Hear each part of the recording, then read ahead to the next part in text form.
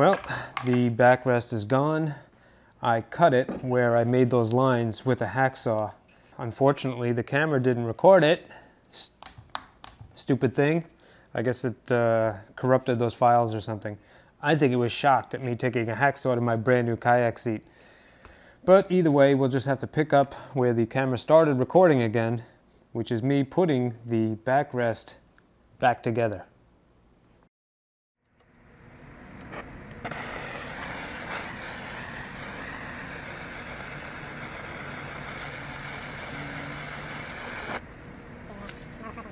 That's a piece of 3/4 inch PVC. It wasn't big enough to fit over that aluminum pipe, so I heated it up, slipped it on about 3 or 4 inches until it cooled, and it was on there really good. Of course, I added my little paint touches to it. I'm growing fond of this technique. It's fast, easy, looks pretty cool when you're done.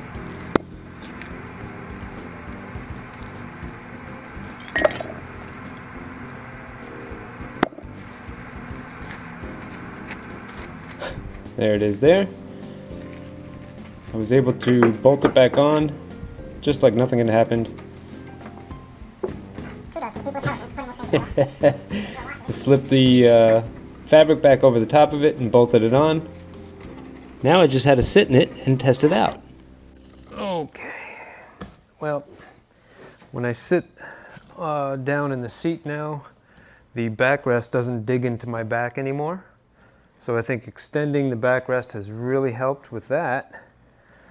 One of the snags though is that if you see the strap that prevents the backrest from going too far, or the one that adjusts the height or the position of the backrest, this strap is now too short. So I knew I was going to have to do some sewing of straps anyways, because you got the buckles on the bottom of the backrest material here, and I have to add straps to it so we can tie this down. When I sew those together, I'll take this strap and cut it and make it a little bit longer to make it functional again. But all in all, I think I'm really close. So let's get the sewing machine out.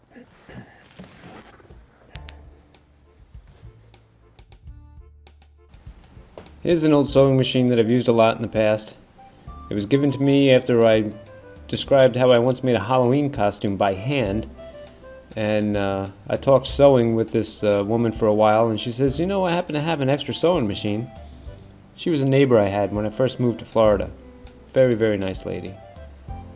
But anyways, she taught me how to thread the bobbin and do all the little fancy things you need to know how to do in order to run these things. And I'm pretty grateful for it because they really do come in handy. And here you see I'm cutting the straps off of the fabric and repositioning them here onto the bottom of the back of the seat fabric. And when I'm actually turning the machine by hand, because it's so thick I didn't want to break the needle. This is it sped up. Again, I'm using my hand to turn it. It's a lot slower, but still faster than having to do this with a needle and thread. Here I'm just trimming off the extra, and that's about it. It's very fast sewing these pieces of fabric on there.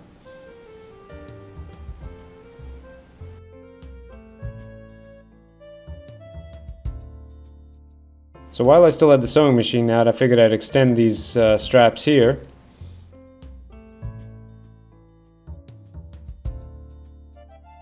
Essentially the old ones just had an end of it folded like 4 times and sewed together.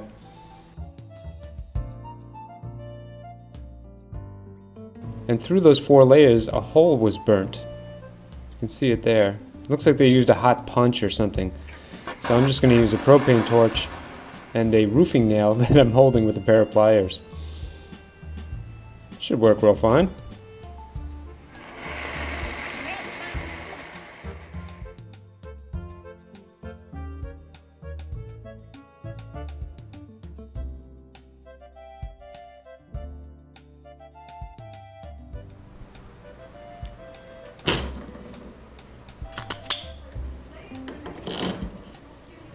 Now I have a longer strap that has to be sewed onto the buckle.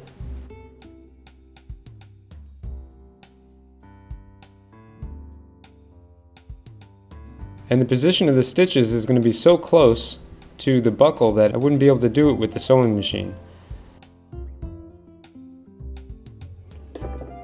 So what I did is I took some thread off of the spool from the sewing machine here, and I put it through a conventional needle, and I sewed the straps on by hand.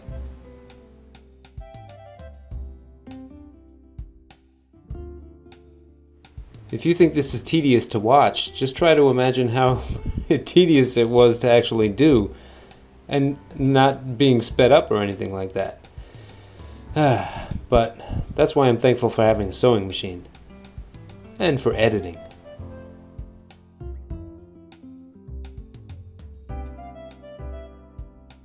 Now it was just time to strap the seat back together.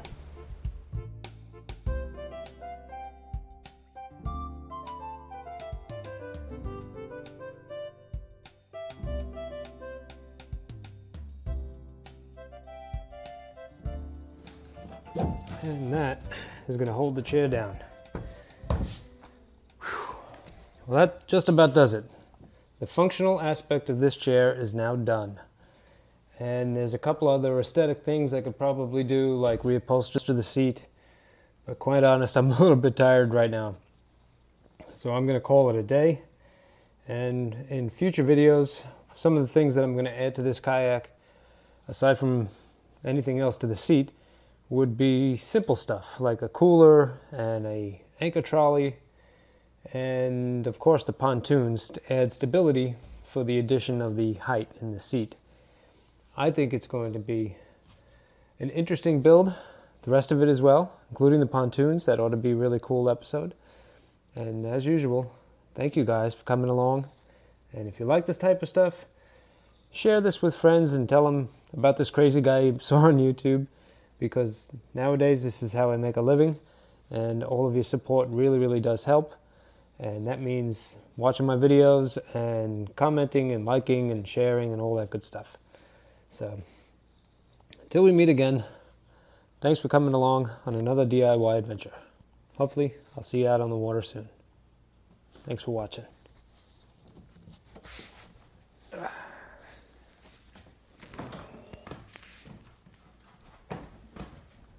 That feels pretty good, actually.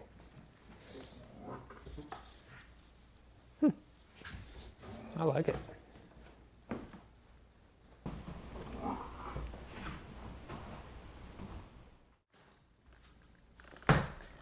Well guys, I want to give a comparison between the seat that I built and the standard seat that comes with this Pelican Catch 120.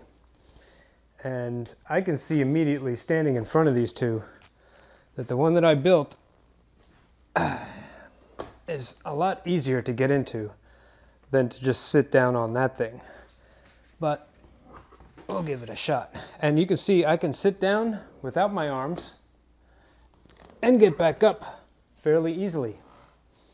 With this seat here, yeah, it's really low. And there is a very noticeable difference between this seat, the standard seat, and the one that I built. Not to mention not having armrests, because without putting my hands on the floor, there's no way I'd be able to get up.